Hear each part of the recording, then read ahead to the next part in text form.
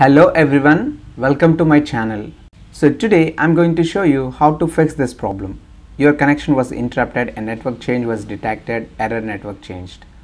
So when you try to browse something from Google or Microsoft Edge, and if you see this kind of error, then follow these steps to fix the issue. Okay, so the first solution that I would suggest is go to Network and Sharing Center.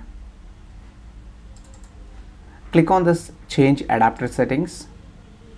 So currently I have Bluetooth network connection adapter, local area connection adapter and wireless network connection adapter, right? And currently I'm using this Wi-Fi connection.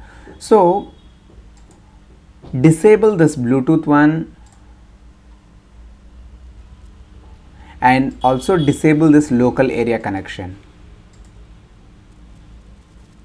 So enable only the one that you are using. So currently I'm using wireless network and I'm disabling all other adapters. Okay, so I'm keeping only this wireless network connection active.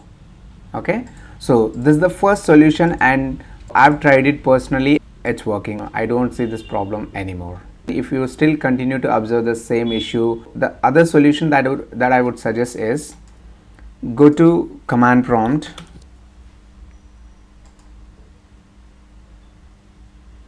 Click on run as administrator.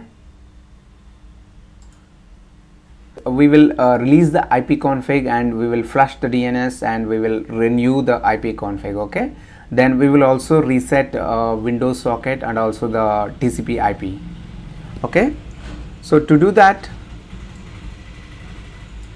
so the commands are ipconfig space / release. Then the same command but flush DNS. Successfully flush the DNS resolver cache.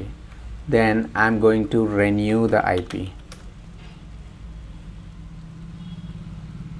First release, then flush DNS and then renew. Then once it is done, we will reset Windows socket. netsh winsock reset, and once it is done, reset TCP IP config. Okay, resetting global okay, interface okay, unique as address okay. Restart the computer to complete this action. So now I've reset, I've ran all the commands. I need to restart my computer.